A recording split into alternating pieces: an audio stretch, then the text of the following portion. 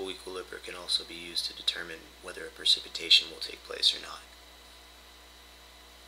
If the ions X plus and Y minus interact to form a solid XY, once the solid has been formed, the reverse reaction can take place, just like in the other equilibrias. The solid can revert back into ions. Like in this example here, it's a dynamic process. Things are constantly going into ions and then being precipitated back out. And to determine whether something will precipitate or not, that is where the solubility constant comes in.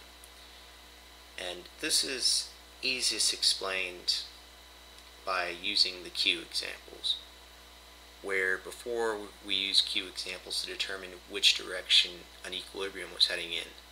It's the same thing for this. What we can do is get the concentrations of X plus and Y minus and multiply them together and figure out what the Q value is.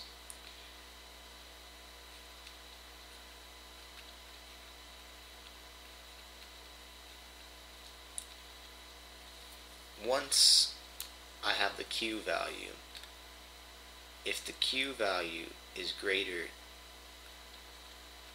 than the solubility constant, then precipitation will take place. If it's less, then it will just be dissolved. Once I figure out if a precipitation is taking place or not, then it just becomes a normal equilibrium problem. Find out what the limiting reactant is, figure how much solid is formed, then take that solid and have it go to equilibrium. And then I can find out whatever concentration I'm looking for there.